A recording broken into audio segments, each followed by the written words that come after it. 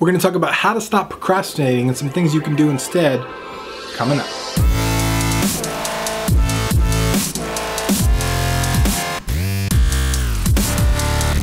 What's going on, guys? My name is Tim Ruswick, and today we're going to talk about the famous subject of procrastination.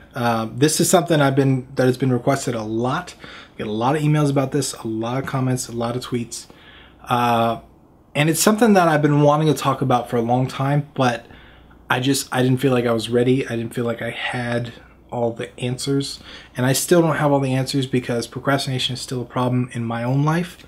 So the things I'm going to share with you here are going to be based on just some of the techniques and tactics that I've used to kind of combat procrastination. But that bastard keeps sneaking in on me, so I'm still working on this. I'm still trying to fight it, and I'm sure there'll be more videos in the future on the different things that I do as they evolve and as I kind of get a grip on this. But still something I'm struggling with. A lot of us are. Procrastination is a bitch, but it happens. So 3 primary things that I want to share about procrastination specifically. I notice for me a lot, my procrastination is usually based on indecision.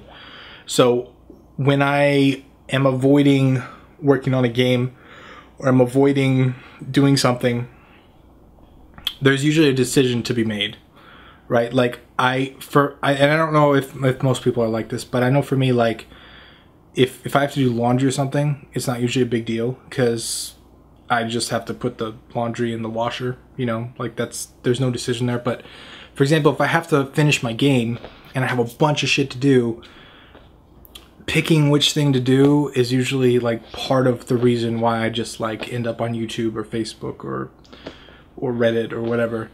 And it's like not wanting to make that decision is what prolongs the difficulty of that. Like I know responding to email, I procrastinate this way more than I should, but a lot of times I'll get an email and I need to respond to it, but I don't exactly know how to respond to it.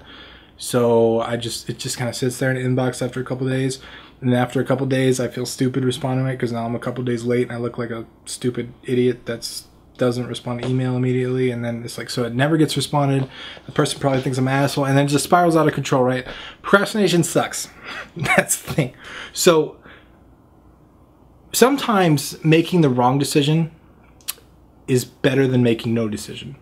And this is something I learned in business, specifically in tech and startups, but it applies to game development totally. Sometimes just moving forward and taking action is better than, or just taking action in the wrong direction is better than not taking action at all. And I find this the majority of the time, because when you're taking action and you make a wrong decision, you're still taking action. So you can course correct, you can make the better decision, you can change it, or you can just move forward with what you're doing. But almost 99.99999% of the time, taking action in the wrong direction is better than taking no action at all. I have a quote on my email from my freelance company that says, "Indecision is the mother of mediocrity. Don't be average, make a decision to be excellent." Because I think the quick decisions are what defines average people from great people. A lot of the great people that I know, the people that I admire, the mentors in my life, the people that I look up to, they're decision makers. They just fucking make shit happen. They just decide. And I always looked up to that because I was always like the dude that would do 10 million hours of research and look up on Google and watch YouTube videos and do all this.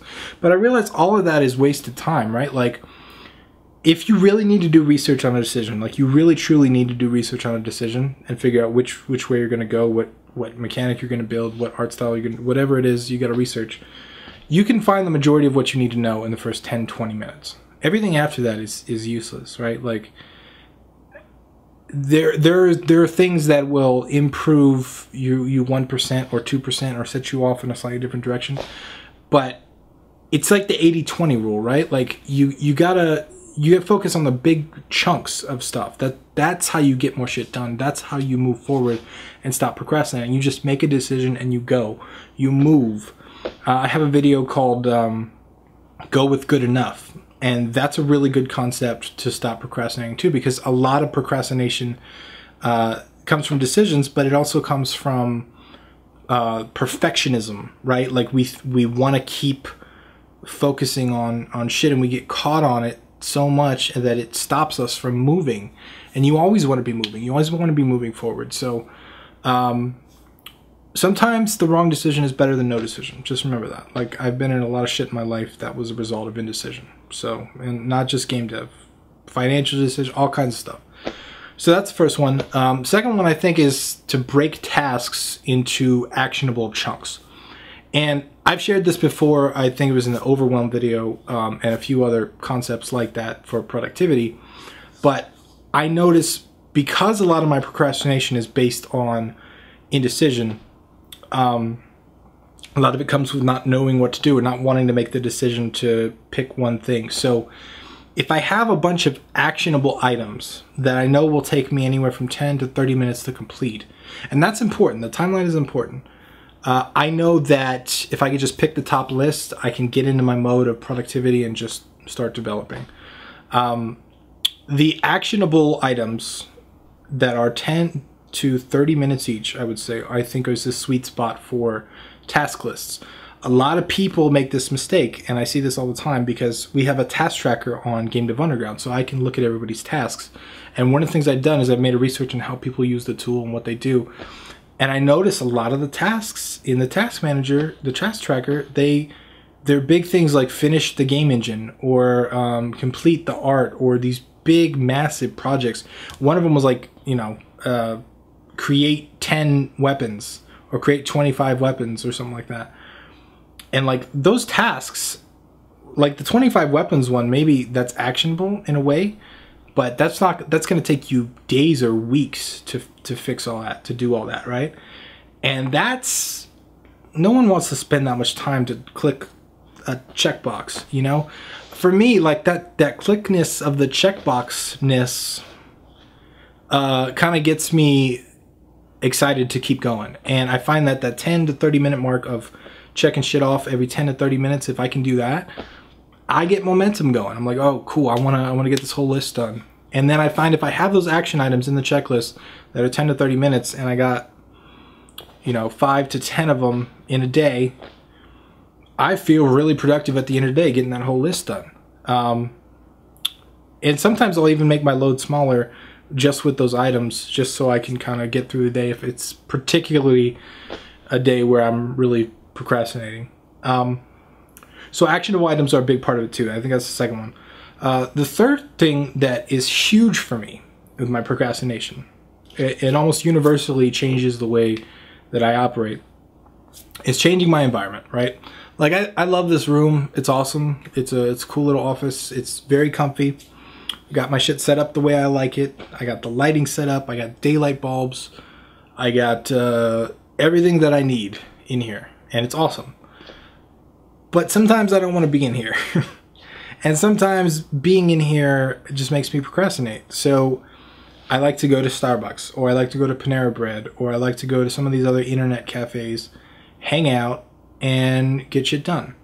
And I noticed, like, I tried this with Panera specifically, because I don't know if Panera is all over the US or all over the world or not, but it's in California and Florida, and those are the two places that I frequent the most.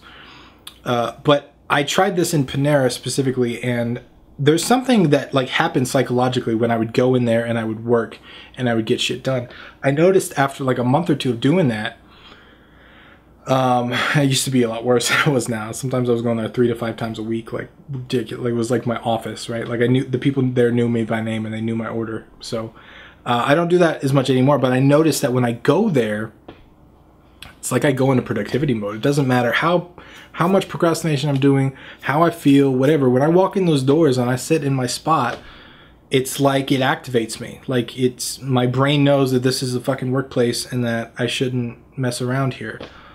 It's like an emotional imprint in a way. I don't know if there's a name for it or a term for it or whatever it is, but I noticed that places for me get emotional imprints for whatever I do in those places. So I found that like Starbucks and Panera for me have these positive emotional charges, and sometimes when I'm in a rut, working for a couple weeks on end and I'm just not feeling it, like I'm getting to that burnout stage or whatever, being home or being in the office is like it has that negative emotional imprint. So getting out of the house and going to one of these places like Panera, Starbucks gives me that positive imprint, and then my brain learns, okay, now here's the place to get shit done. So that's part of it, but also just the change of scenery sometimes. Panera usually has super big windows everywhere and it's super bright. This place tends to be really dark. Like, I love it at night because I have all the bright lights and the daylight bulbs and stuff, but I love to get out in the sunshine sometimes as a programmer. I'm way too pasty white for my own good. So sometimes it's good to get in the sunshine and just, I like to be around people too. Like, that's another thing. Like, if you're lonely and you're alone all the time working on your shit, sometimes it does help to be around people. And weirdly, I've always been more productive in a chaotic environment. Like, it seems like if there's people walking around and shit happening everywhere, I can put my headphones in and I can concentrate more with chaos than I can being alone in my fortress. So those are my 3 tips, I think, to stop procrastination. I think each one of them has its own important role. I think making decisions, no matter what, even if they're the wrong decisions, is a good move, because taking action is the lesson there. I think breaking tasks into actionable chunks that are 10 to 30 minutes each is a great way to kind of not only get started because you have all your actionable items in a list, but also keep going because you have momentum and you can check things off. And number 3, change your environment. Get out of the house, go places, try and figure shit out like that. That usually almost always solves my procrastination issues. Like I said, I'm still working on it, still figuring things out. I'm sure there are other things out there that help. I'm sure I'll do a follow-up to this sometime in the future if anything else I learn or I discover or I create for myself. I'd love to share it with you guys as always. But once again, I'm Tim Ruswick, and I'll see you guys next time.